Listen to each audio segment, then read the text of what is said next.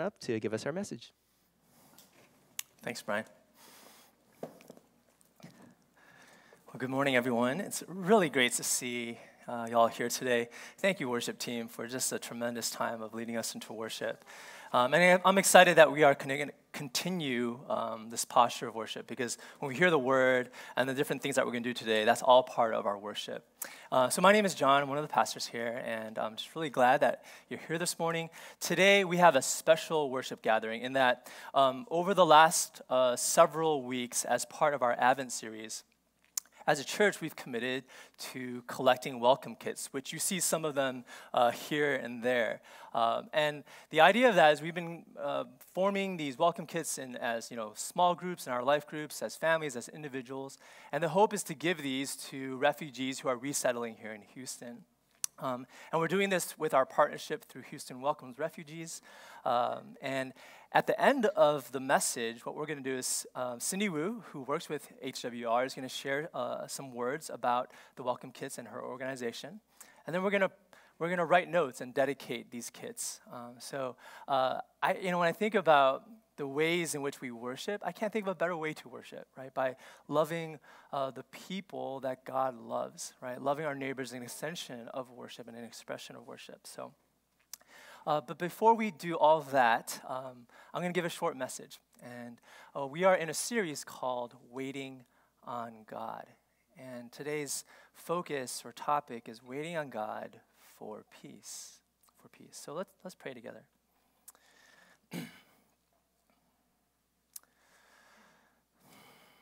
Lord, thank you so much for this gorgeous day. It's just one of many tangible expressions of your grace and peace to us. And we want to open ourselves up, Lord, this morning to what you have to say to us, how you want to move in us. And I pray that we would have ears to hear, hearts that are open, and just a posture of receiving, Lord, from you, that we might then bless those around us and bless your name. So thank you so much for this time, and I commit it to you. God, would you be pleased and glorified in Jesus' name. Amen. So in the New Testament, there's this common salutation that you'll often find in the epistles written by Paul. And it's the phrase, grace and peace to you. And so Paul would often write, to the church at Ephesus, grace and peace to you. To the church at Thessalonica, grace and peace to you. And in a time when the church was facing very intense and rigorous persecution, these were the things that the church desperately needed. So this wasn't just some generic greeting, like a, hey, what's up? It was like they really needed a daily provision of God's grace and God's peace. And so when I think about our day today, fast forward all these years today, while our context and the situation and the time is very, very different, I still believe many of us need a daily provision of God's grace and peace. That many of us are looking for that. When I think and turn on the radio and I just listen to the political discourse these days, it just makes my blood boil. I feel frustrated. I feel my anxiety increasing. I feel infuriated. All this attention given to impeachment, you think about it, what it's done is really, it's made both left and right side, whatever camp you stand on, even further and further apart. I was talking to a friend just a week ago who is dreading the Thanksgiving conversations because they were so afraid of what political conversations would come up. I think about all the mass shootings or mass stabbings that are nonsensical and tragic, and that which keep happening over and over again. Hong Kong has been engulfed in protests that have become increasingly violent, that is threatening to bring the city to its knees. Grace and peace. We really need these at a national and a global level. Just the other day, I was about to turn left at a light, and as soon as the light had turned green, like literally a split second later, the person behind me honked me really rudely and loudly. And my first thought was, what's your problem, man? just as I'm sure they were thinking the same thing about me. At home, my kids, they bicker about senseless things, like senseless, I don't understand kind of things, like, no, that's my cushion, like couch cushion. No, that's my cushion. No, it doesn't belong to any of yours, but they argue about it. No, it's my turn to sit on the left. Wah, wah, wah, wah, wah, and it drives me crazy. Sometimes Grace and I get in arguments, and there are times while we're arguing that I will actually have like an out-of-body experience. Well, I'll watch myself and us having this back and forth, and I'm wondering, John, what are you even arguing about right now? But I can't stop. You know, that anger train has left the station and it's going full steam ahead. Grace and peace, we need these in our lives, in our families, and on our roads. And at night, when I lay down on my pillow, and all these thoughts start to swirl around in my head that have been sort of like background noise during the day, thoughts about a conversation that didn't go the way that I had hoped, about a relationship that feels strained, about the things that have been left undone, or even the broader questions of like, what am I doing? Who am I? Who am I becoming? And all those thoughts swirl there, and then finally I fall asleep. But then when I wake up, those thoughts just kick right back in. And then during the day, they become background noise for my day. What about you? Grace and peace, I think we need these at a heart and a mind, at a soul level. And so it's my contention that we long for peace, don't we? We long for it, but it's so elusive. It like escapes our grasp. And what God wants us to know this morning is that God created us to live in peace, to know peace with Him, and to be at peace with our neighbor, and to be at peace with the world that He created, but that we are not very good at making peace, keeping it, or preserving it.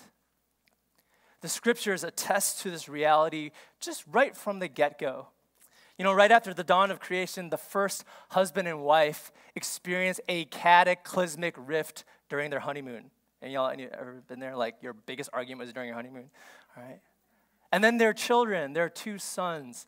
One son lures the other son into a field and kills him. And ever since then, siblings have been rivals. Israel, God's chosen people, they begin this history that alternates between conquered and conqueror. And they find themselves always at war with their neighbors, at war with foreign powers, and at war within themselves. And if you look at the Psalms, that great prayer book of the Bible, which contains some of the most peaceful and eloquent prayers ever prayed. You know, the Lord is my shepherd. I shall not want. And yet right next to those prayers are prayers like Psalm 22. My God, why have you forsaken me? And so the Bible doesn't try to pretend that the world is all fine and good. In fact, quite the opposite. It confronts the ugly and the brutal realities of living in a fallen world where both good and evil coexist. But alongside these same scriptures, God gives us hope, because the text also paints a picture of a future that is marked by peace. It contains promise after promise after promise of a coming day when peace will come to this earth and it will come in fullness. And it imagines a peace that is as deep as it is wide. It is a peace that wipes away every tear, that heals every pain, that brings wholeness where there is brokenness.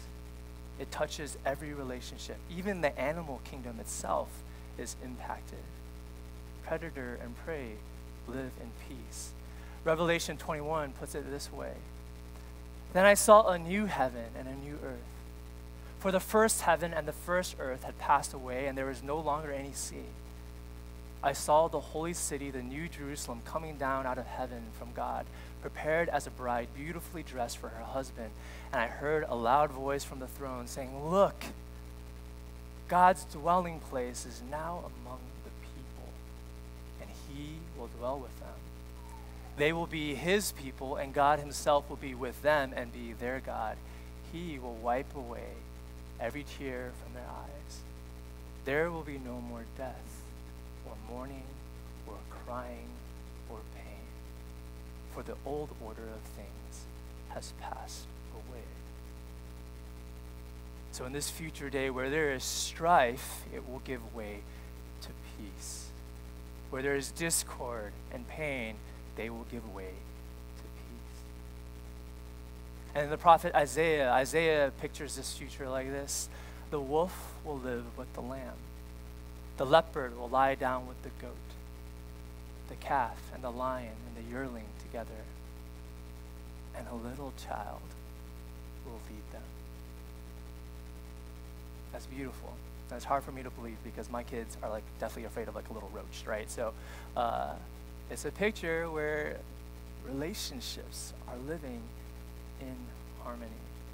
So this is the future that we look towards, even as we look in our present and we see so much pain. It is a future that overflows with life, with peace, with justice, with God himself at the very center. That is our future. But what about now? What about in the present? What do? We wait. This past summer, our family had the chance to go to Hawaii for the first time. And as I've shared about it a couple times before, we loved it. It was like paradise. It was such an incredible experience. But what I didn't share is that getting there was brutal. It was brutal. It was like we descended to Hades and then back, right? So I knew that we were in trouble when on the first leg from Houston to LA, our twins started melting down and they were saying, "It's too long, I can't wait anymore." And I was like, uh-oh. Because what they didn't realize is that Houston to LA is the shorter of the legs from LA to Hawaii. So waiting was so very painful. But was it worth it? Oh, you bet. And was it necessary? How else were we going to get there? Because our waiting was not doing nothing. During our waiting, we were actually flying at 500 miles per hour towards our destination. Now, if we had been like sitting on a metro bus, that would be a problem because sitting on a metro bus isn't going to get us to our destination. Our waiting wasn't in circles. It wasn't meandering. It had a purpose, an intention, and a direction. And I want to suggest that Advent is kind of like that. It is about a deliberate and intentional waiting. It's a season of being reminded that we are waiting, but not waiting in vain. Our waiting isn't going in circles.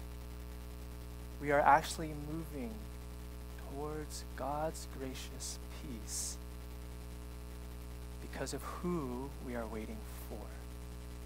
Right? We are moving towards God's gracious peace because of who we are waiting for.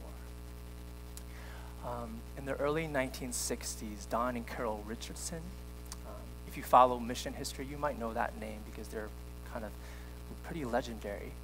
They moved to Indonesia to work with the Sawi people. And so the Sawis were a tribal people. They were cannibalistic. And one of the very remarkable features of this tribal people was that they valued and they exalted betrayal as a high virtue. And so eventually when Don and Carol were able to translate the gospel narratives into the language, when they came to the story and the part where Judas betrays Jesus, they saw Judas as the hero. And Jesus was the loser who got duped and fooled. And so it was a very challenging context and assignment. and particularly because the three tribes were at war, just a bloody, violent war. But then a breakthrough happened when the tribes decided to offer peace to one another. And it was then that the Richardsons realized that there was a doorway and a pathway to explain the gospel. Because in the Sawi culture, the way you would make peace was that you would offer your very child to your enemy. You would give your child to your enemy, and they would take that child in, and that way you would make peace. That child would be called the peace child. And so I'm sure your minds are making the connections, and they realize, oh my goodness, this is the way to help explain what God has done for the world. That Jesus is the ultimate peace child. And so at Advent, we are waiting for the arrival of Christmas when the peace child was born. At Advent, God entered the strife. He entered the discord and the pain, and he gave his very own life. It is why at the birth of Jesus, there's an angelic chorus that announces, glory to God in the highest heaven, and on earth peace to those on whom his favor rests. The coming of Jesus was the announcement of peace. So by coming in human form, through Jesus' life, through his sacrificial death, and then his triumphant resurrection, what God has done through Jesus is to bridge the gap that separated us from our Creator and made a way forward possible. He has made the way of peace possible.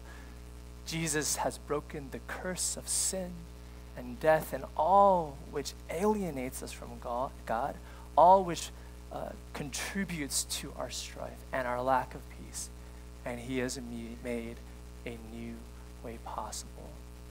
That is why Ephesians 6 talks about this as the announcement of the gospel of peace. Jesus is the Prince of Peace, as we sang. Jesus is the peace child who literally in his life began a revolution of peace. But that revolution is not finished yet. It has not been fulfilled. There's a day when it will come in fullness, but until then, we wait. And what does that mean? What does it mean to wait for God's peace? I want to repeat what Pastor Ted said last week, that waiting on God is not passivity. It is actively putting our faith and hope in God to bring about what we cannot do on our own. This is our posture for Advent. And so during Advent, we wait for peace, not passively, but actively by engaging in small and large acts of peacemaking that bear witness to God's coming peace. Do you catch that? That's what we do. As people who follow the way of peace, we engage in small and large acts of peacemaking, which are not going to bring peace itself. Only Jesus can do that. But in these small ways, we point to the coming peace that God has promised through his Son, and which will be fulfilled at his second coming. Blessed are the peacemakers, Jesus told his disciples, for they will be called children of God. This is how you and I will be identified as Christians, not by what we are against, not by our vitriol, but by our peacemaking. That will be the identifier. And so we don't have it now. But as those small acts get multiplied in our community, in our families, in our relationships, in our neighborhoods, in our work, in our churches, and in our world, they bear witness to God's coming peace. We don't have it now, but it is coming. And so you see how that person is facing that unexpected illness that's kind of rocked their world with calm and dignity? That's God's coming peace. You see how that couple is growing in their unity despite the fact that their work lives are crazy and their baby is crazy and just life just feels just so crazy, and yet they are staying together. They're working hard to preserve unity. That points to God's peace. You see how that church is tangibly seeking to live out their faith by loving the least of these, by welcoming refugees, by caring for the poor, by speaking up for justice. Yeah, in some little ways, that points to God's peace. And so let's be very clear. These welcome kits, even if we had multiplied them to 1 million or 1 billion, they would not solve the refugee crisis. But they will bring a small measure of peace. They declare someone cares about you. While others may say you are not welcome, we welcome you. Grace and peace to you. So during this Advent, to all of us, to those of us who are longing for greater peace in our lives, for greater peace in the world, the good news of Advent is this: that peace has come, and peace is coming. If you're here and you're seeking faith, you're trying to understand what Christianity is all about, or maybe you're here because inside you've just been wrestling. You sense a turmoil within, and you are longing for peace. Can I just declare to you that peace has come? God offers his peace to you. And our response is simply to receive it. To receive it with whatever modicum of faith that we have, and to offer that. And that is enough. And that is enough. On the way back from Hawaii, as we were sitting in the airport getting ready to get onto the plane, this young girl came up to me, and she had lollipops in her hands. And I didn't recognize her at first. And, because, you don't talk to strangers, I was a little bit suspicious. But then it clicked to me, all right, I think I've seen her before. She was on our plane on the way there, sitting in the back with us, where all of us were, going crazy. And what she was doing, she came up to me and she was like, oh, these are for your twins. She wanted to offer something that would bring a little more sanity to the plane ride back. Maybe it was, there was something that she would get out of it too. But in that small, in that airport, she offered the gifts of grace and peace. During this Advent, let each of us receive first, because we have to receive first before we can give it. Let us receive the grace and peace in fuller measure. And then let us offer grace and peace to those around us. Let's pray.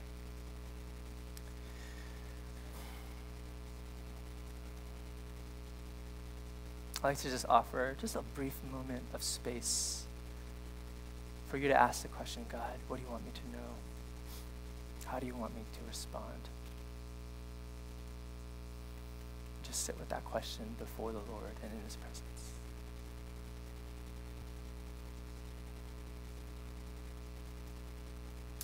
Jesus, you are the Prince of Peace. You are the ultimate peace child. And we just are humbled. We are humbled that amidst all the grief and suffering of this world, you came. You came to us. And you will come again. God, increase our faith. Give us greater faith. Where we lack faith, support it, Lord. And I pray that you would help us to be a community that knows your grace and peace and offers it to this world. In Jesus' name.